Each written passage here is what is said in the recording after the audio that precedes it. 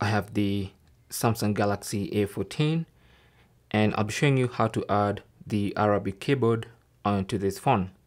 Now I'm going to show you two methods. One is for people using the Samsung keyboard, and secondly I'll show you how to add the Arabic keyboard for people using the Gboard or the Google keyboard. So let's start with the Samsung keyboard users. Go to settings. That takes you to the main settings page. Scroll down to general management, tap on that, and then since we have Samsung keyboard as our default keyboard, we should see Samsung keyboard settings. Okay, so tap on that, and then go to languages and types, tap on that, and then go to, so as you can see currently we have only English UK. Okay, so just go to manage input languages, tap on that, and then look for Arabic. Here it is.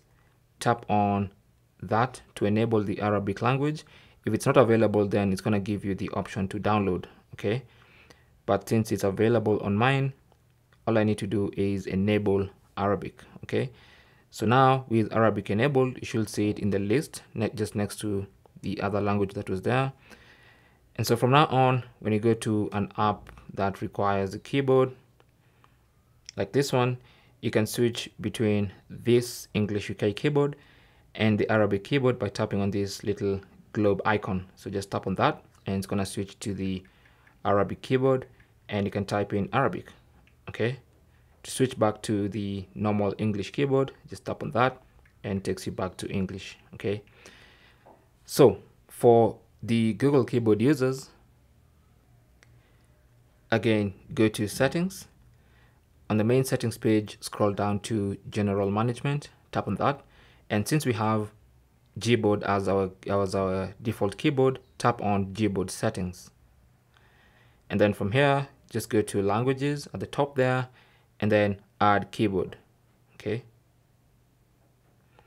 and then choose the keyboard you want to add.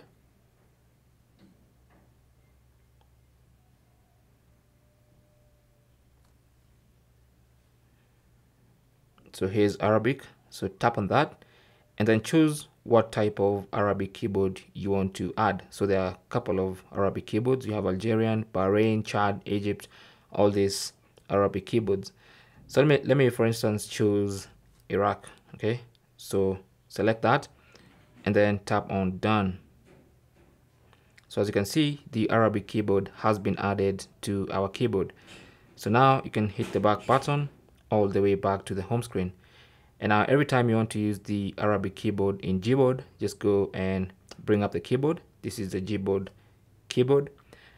Tap on the globe icon as well. So tap on that to switch between languages. And now as you can see, we have that language.